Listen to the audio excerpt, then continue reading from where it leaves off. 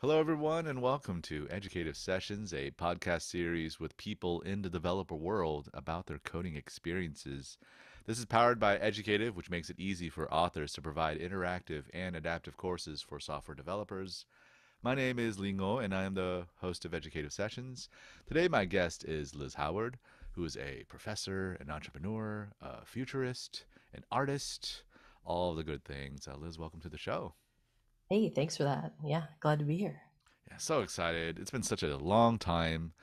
You and I used to work together, of course, although I don't know, maybe once or twice we've actually crossed paths physically, but we have in general, I've always known of you through repute, if you will, through the stories that you've created and others have created about you. And it's honestly been a long time coming for me to have you on our show. Oh, yeah, thanks. I really appreciate that. Yeah, I like to, be introduced by legend. It's always Oh, ideal. stop. Legend. And actually, go ahead. You can say a few more things. No, I'm kidding. I don't mind. My narcissism does not mind that praise at all. So, let's jump right in. I know you wear a lot of different hats, then and even today, when it comes to the kind of work that you do.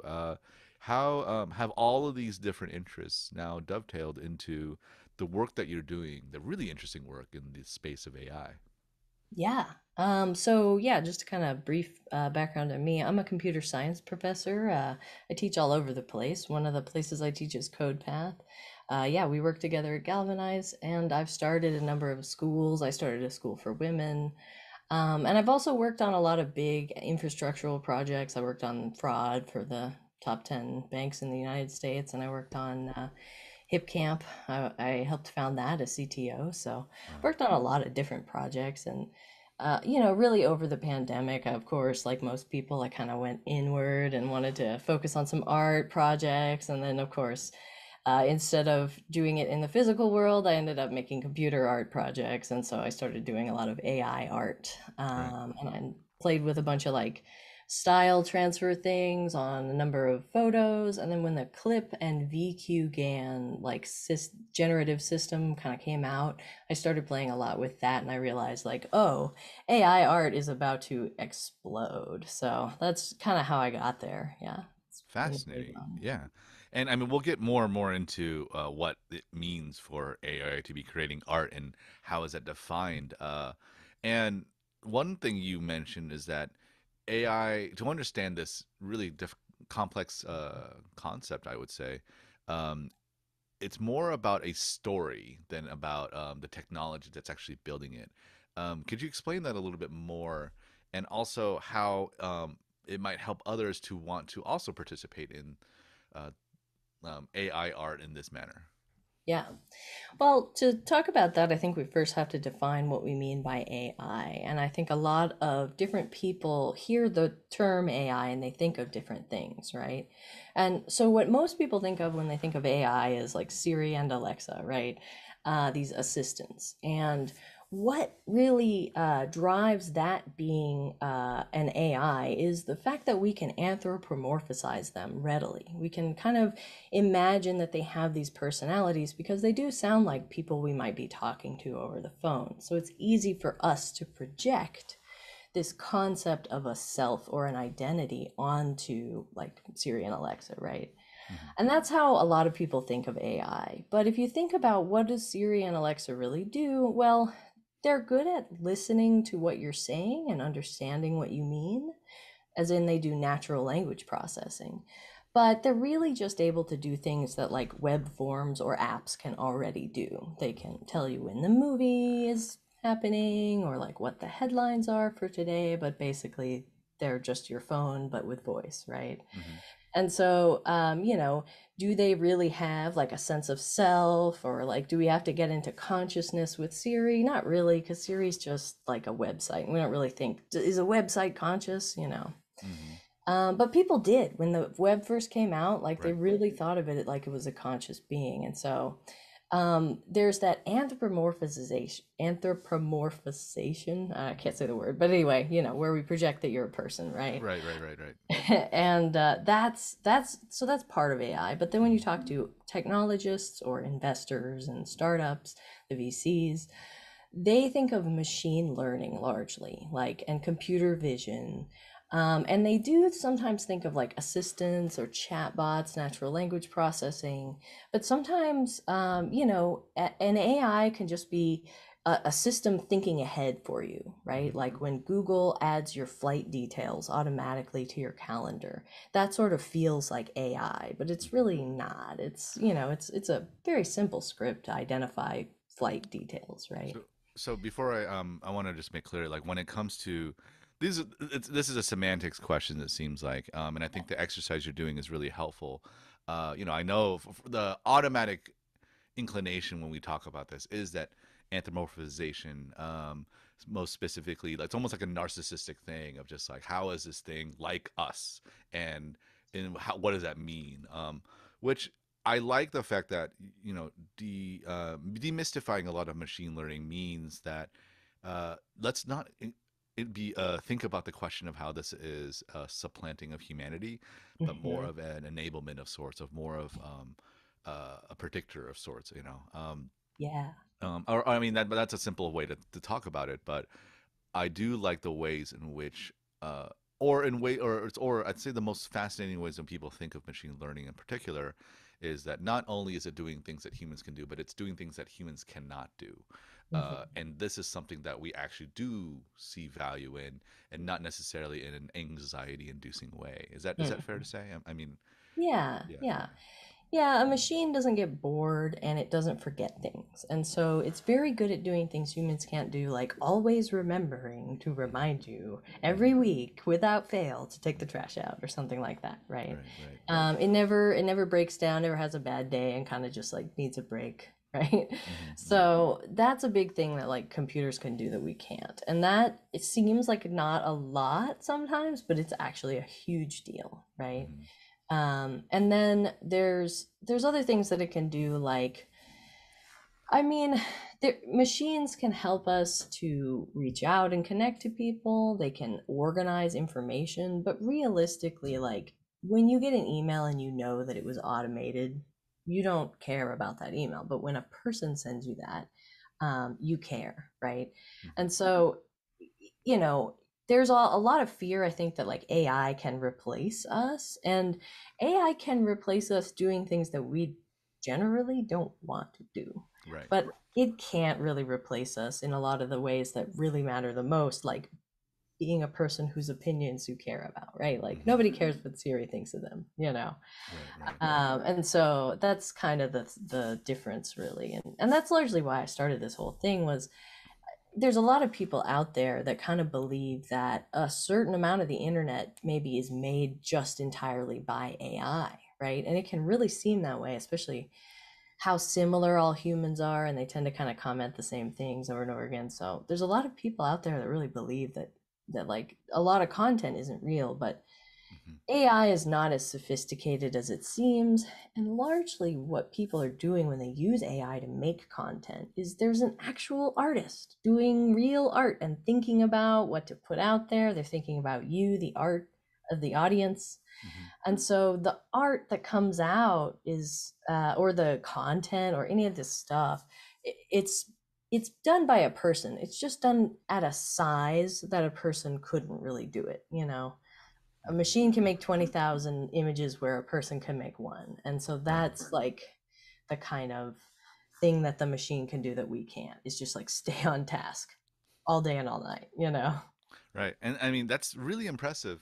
At the same time, you've been, also careful to not hype this too much, and to be very cautious about the real capacities and limits of AI. So, um, what are some of those limitations? I think we've kind of discussed it in light of when it comes to, say, day to day activities, but let's say from an artist's perspective, right now we're getting into the territory of, an AI can produce 20,000 different works of art, but what is the difference between what that AI is doing versus what a human could be doing with just even one? Mhm. Yeah, and like so an AI can reproduce or make a lot of different samples of something, but it's very bad at coming up with, for example, new ideas, right? it can mix things that it has seen before, but Hmm. it really can't like put concepts together in a way that like are meant to say something. It can accidentally arrange concepts to where they Right. seem like they mean something, but the machine itself doesn't mean it. And so you, by being the artist, you like choose the pieces of output that you will actually promote or put out there, right? Right. Right. And Okay. so, yeah, I mean, there's a lot of people that are worried like AI, like it'll grow out of control, kind of like Skynet. It'll start itself up and then we won't be able to shut it down. But like, someone has to type, Python, like go, right? And so it can't start itself up. It can't Hmm. really generate input without human intervention. It doesn't come up with ideas. Like if I want Right. to paint a crocodile in a top hat riding a scooter, like I just came up with that now and like it can't quite do that. But yeah, from my hearing that, I can at least make those associations through context. Right. I suddenly thought of several things. Well, one was like the Skynet thing comes up a lot, and thank you, Terminator, for planting that in our heads. But it sounds like you're describing that Skynet's much more of like, say, a young, moody, nihilistic teenager or something like that that has no, or a misanthropic teenager perhaps that just doesn't believe a lot in humanity. Well, it seems like AI, at least in its current form, and maybe could be in perpetuity, is a lot more like a 4-year-old child that really wants to show you their finger painting, Yeah. and it's beautiful in a way, but it also hard to, like, some of that art could be accidental or some of it can be what have you.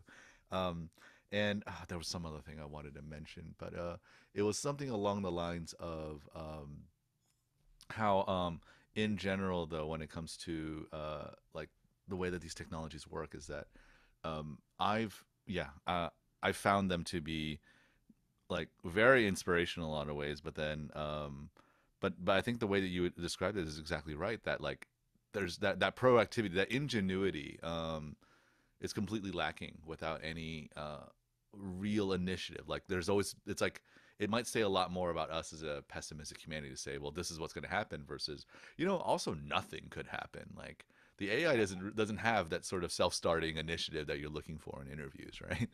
Right. Yeah, it's very good at predicting. It's almost like trying to write a term paper with Google Docs as autocomplete, right? Like Right. you could That's exactly probably correct. finish sentences pretty well with Google Docs autocomplete, but could you like describe some of the key like Hmm. trade factors in this particular war that happened? Like no, you can't really do that, you Yeah, I know. just realized the thing I want. Yes, and the one example of all this that I thought of was, passionate about filmmaking, and one of the things that made the rounds was the do you remember, it was like a short screenplay about Batman Oh, after someone had trained an eye like hundreds of hours of watching Batman. yes.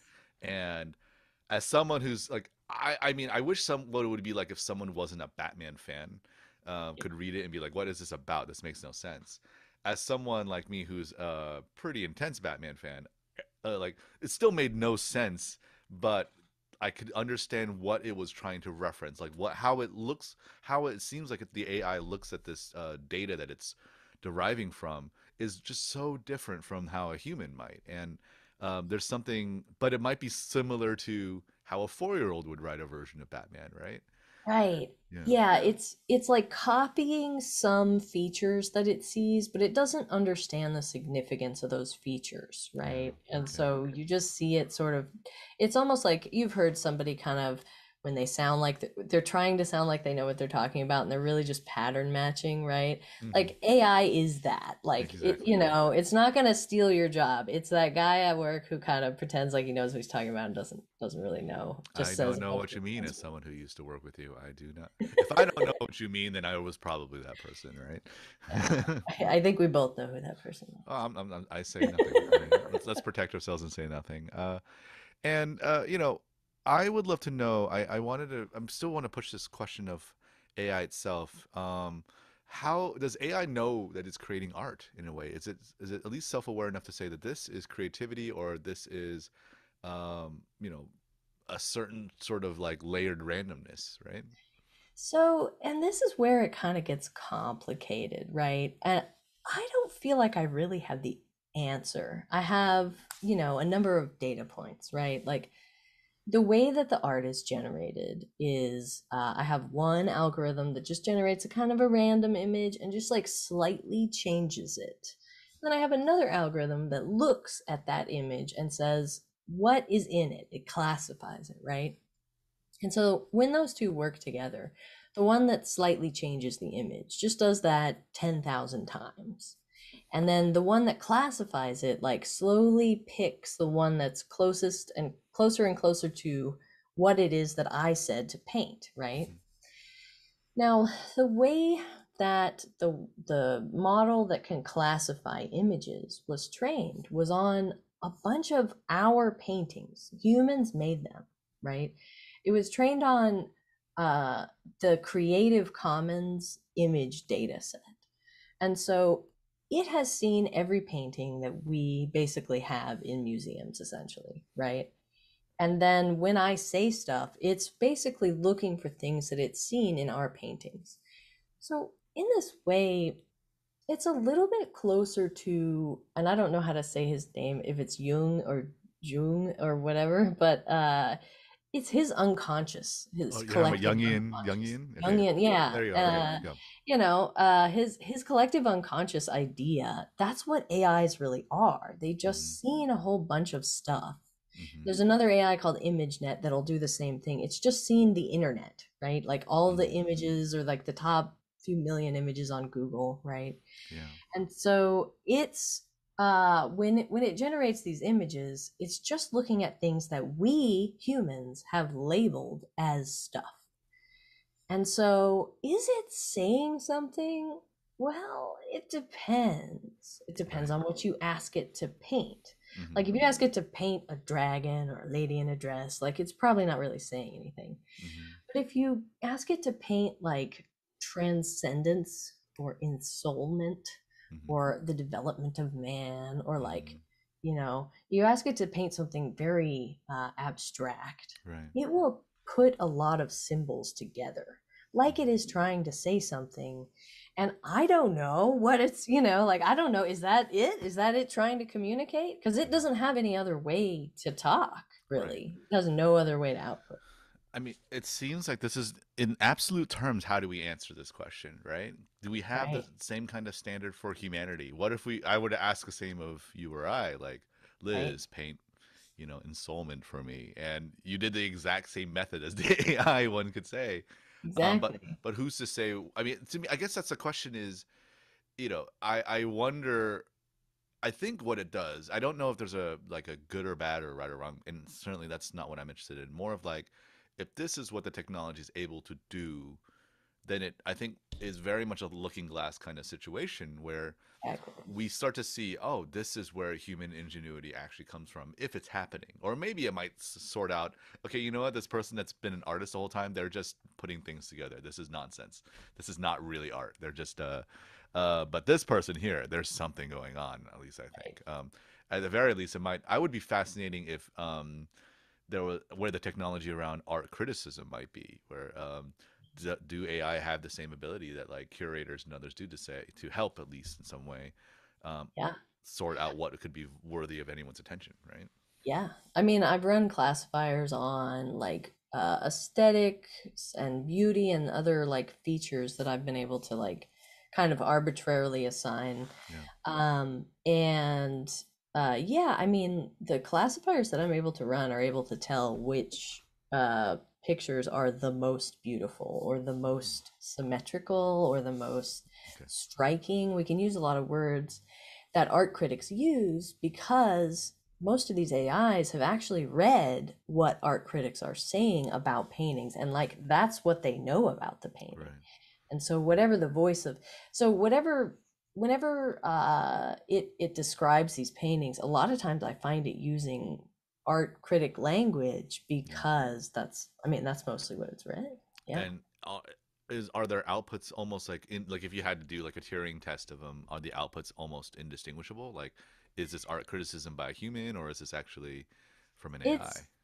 No, I mean, you can distinguish because art critics make a long point, kind of, and it takes them maybe two or three paragraphs to kind of like describe why. But That like sounds an like an AI indictment, is but like okay. it just makes a bunch of statements. And so it just makes like Mm, sentences and the sentences don't necessarily connect. I And see. that's like where we're at. But I mean, that's the third grade, you know? Like Mm-hmm. Mm-hmm. kids in the third grade are making like two sentence stories, right? And Mm-hmm. paragraphs. Mm-hmm. Mm-hmm. And AIs are like just they're that's where their growth edge is. So, you know, we got like third and fourth graders in some cases, but they don't have bodies, and so like they're not learning that. They know how to paint really well and Okay. type. So That's impressive. Yeah. yeah. So let's talk about how you are thinking about this from much more of a business context, right? And Yeah. I'd love to know more about like right now we live in an era where, especially with the rise of non fungible tokens or NFTs, the artist has become an interesting player when it comes to technology today in this Web3 era. So I would love to know what your hot take is on it. Like, what is it? Where is the state of business now? What is the state of digital compositions? Yeah. What gets people really excited? Yeah. Well, I mean, with art and with any business, it's largely a function of marketing. And so, like, is the fact that something is an NFT, does that make it more valuable? Not really. Like, you did spend the money maybe to mint it, but it doesn't really like add in any kind of intrinsic value, except to the people who very much want to acquire NFTs. And so, if you can get your art in front of them regularly enough that they want to buy it, cool, then it will work. But if you don't, then it kind of won't matter. And so the thing about AI art, it doesn't feel scarce to some people, but to other people it feels very cool and very interesting and new and like the hot new thing.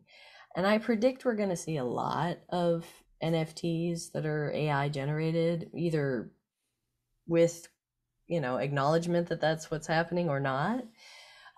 But it's really going to be largely just like any business, any art business, about marketing and not about like, is the NFT cool enough, right? It's going to be about, all those other things that are kind of what's Right, driving a lot of NFT stuff, what right. Web3 stuff, right? Yeah, yeah, and that's honestly my hope. I mean, I Yeah. have expressed in previous discussions on the show how cynical I am about this, but I do like this next wave when the technologists and the artists come back in, who Mhm. are not thinking about this in terms of transactional value, but much more in terms of um, its technological potential or what this might do to actually support creators out there who historically have been, you know, largely had their work either stolen or exploited in some way.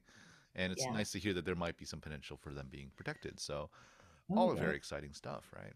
Yeah. It's Uh, really exciting. all right, Liz, we've come to the end, believe it or not, two of our questions, and I'd love to give you an opportunity to talk about the new exciting work that you're doing in this space. So, Oh, yeah. floor is yours.